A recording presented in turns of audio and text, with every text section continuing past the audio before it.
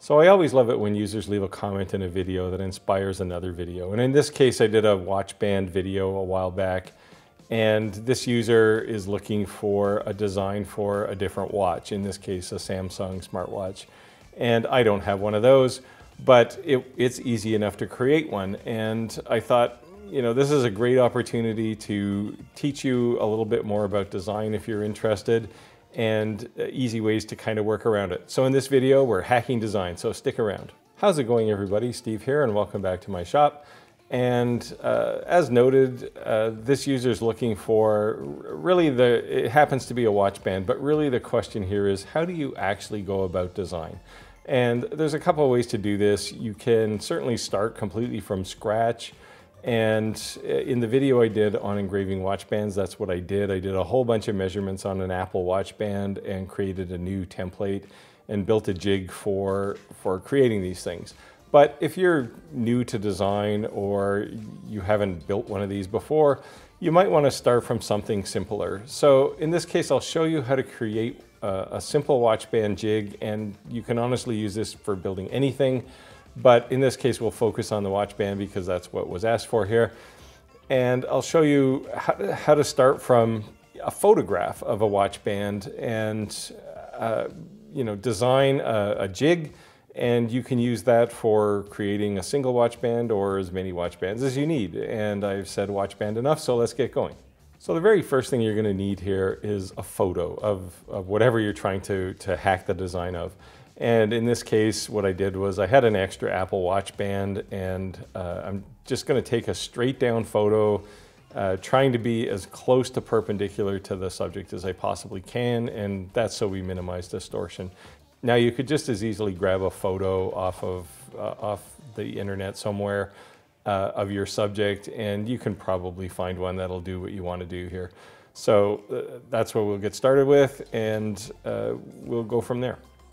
So if we're starting from an image that we shot ourselves, we're going to have to clean it up because you can see the image I shot here. It honestly looks like crap. So we're going to want to fix it up. There's the background that was supposed to be white is kind of this greenish gray color, and there's some shadows around the side due to some poor lighting. And we have to get rid of all of that stuff. And the way we're going to do it, I've loaded it into Preview on the Mac, which is a really basic image handling application. If you're on Windows, you can find something similar that will do this. And all I'm going to do is I'm going to make this image very contrasty. So what I'll do is I'll crank up the exposure, and you can see it already made the background fairly white. And then I will sharpen the image just so that the edges are nice and clean. And let's see what it looks like. That's actually not too bad. You might want to just see if there's any strange shadows or anything kicking around, and you can see if I use the kind of magic paintbrush here, I can really just kind of hone in there and say, take all of that stuff and just delete it.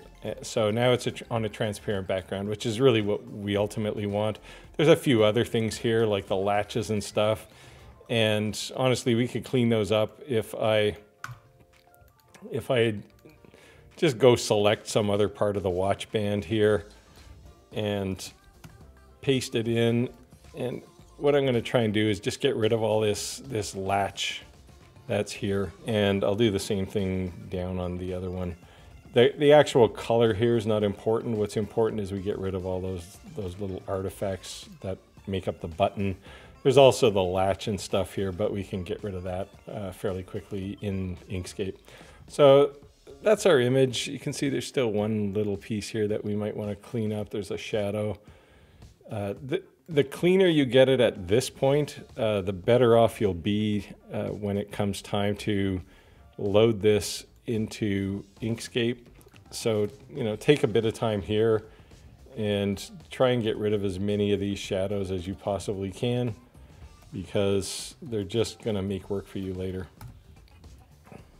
And I can still see a couple here.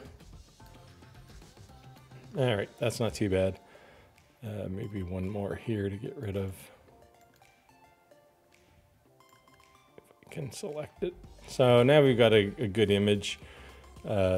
the light up here is not actually shadow, it's a bit of a reflection, so we'll leave that, and the rest of this looks okay. So what I'm going to do now is I'll select all of this and copy it to the clipboard.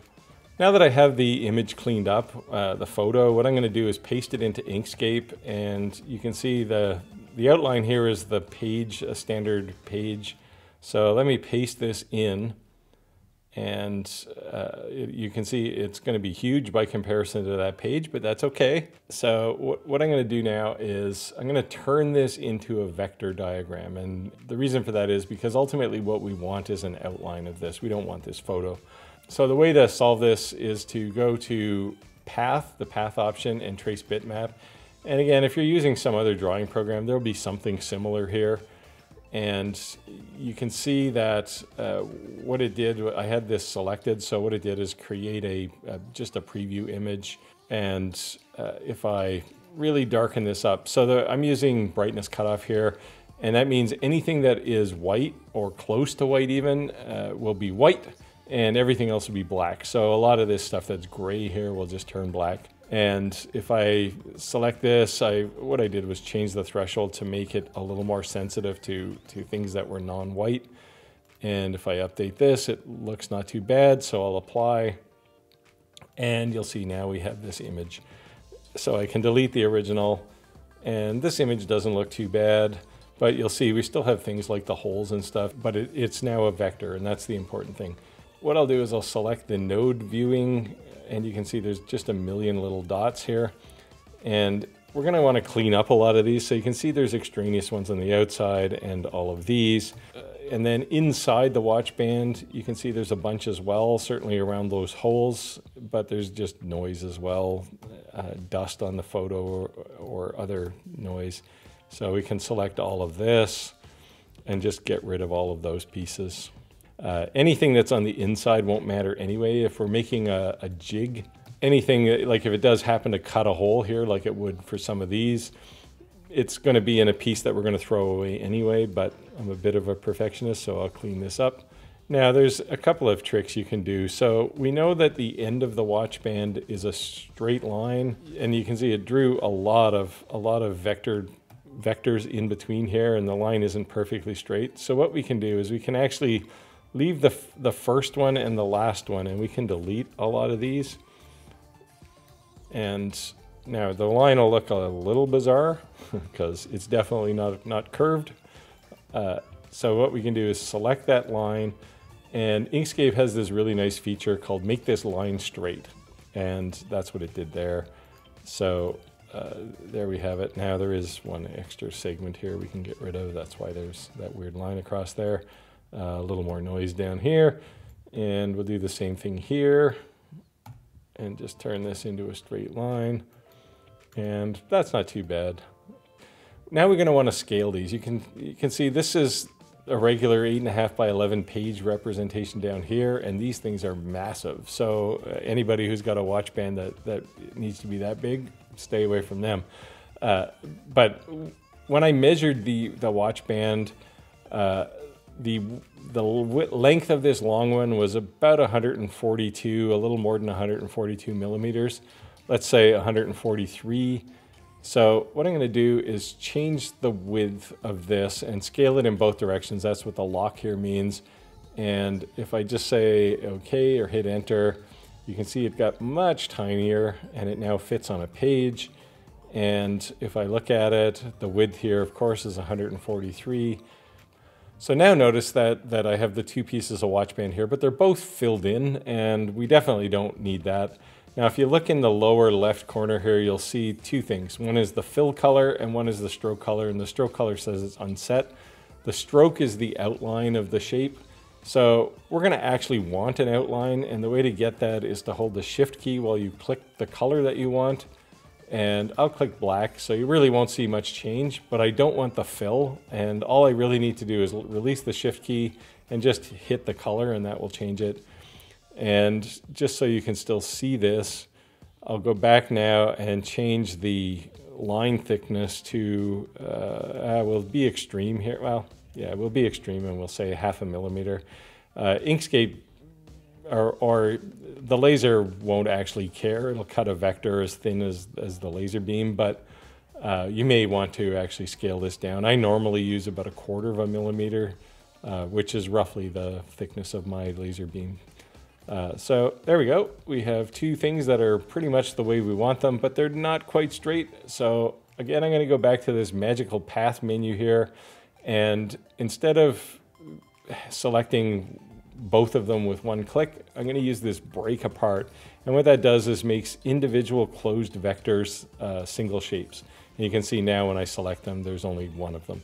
So if I select now, and I'm going to straighten this out. And the way to do that is I select it, and if I click it again, you'll see the anchors turn from resizing arrows to rotation arrows. And that's what I'm going to want to do. So I'm going to zoom in here, and you can see the line's kind of jaggy, but that's okay. And I'm just going to grab this and just start to rotate it ever so slightly until the shape line matches the selection line. And you can see straight across all the way up, it's nice and straight. And I did, you can see there's some extra garbage in there, but that's okay. I'm not going to worry about it. We could delete them, and that'll clean it up a little. And I'll do the same thing with, as far as straightening, I'll do the same thing here. And now I'll zoom in, and I'll just grab the corner again and do a little rotation. And now that one's straight. And again, there's some garbage here we can get rid of as individual shapes. Again, we wouldn't normally have to get rid of these, but they're there and they're easy to get, so we'll clean them up. So there we go. There's our shape, and all I really need to do now is send this over to the laser. I can pack these together and cut them out, and I'll make a jig for watch bands. And the original poster is using a full spectrum laser, which means they're using Retina Engrave 3. So to kind of reproduce the environment, I will use Retina Engrave as well. I won't go through the settings there. It's just a basic cut, and I'm going to use cardboard because, in part, because it's cheap. And if we make a mistake, we can always cut another one. And when we're done, we'll see how closely it fits the watch band. So let me cut this out now, and we'll go to the next step here.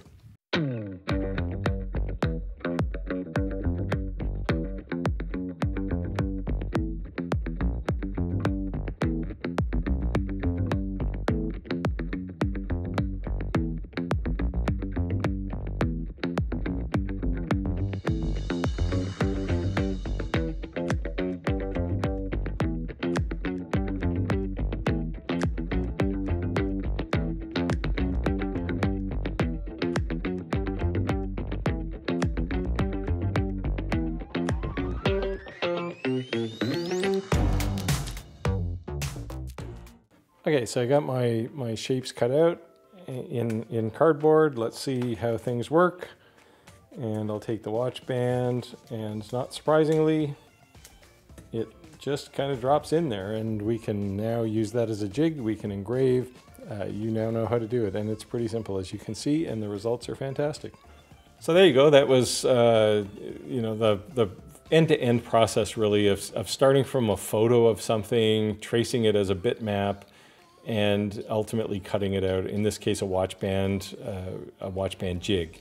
And you can use this technique for other things as well. You've seen me do it in other videos if you watch some of my videos, where I'll just go to Google Images and I'll grab something and trace it as a bitmap and cut it out on a laser.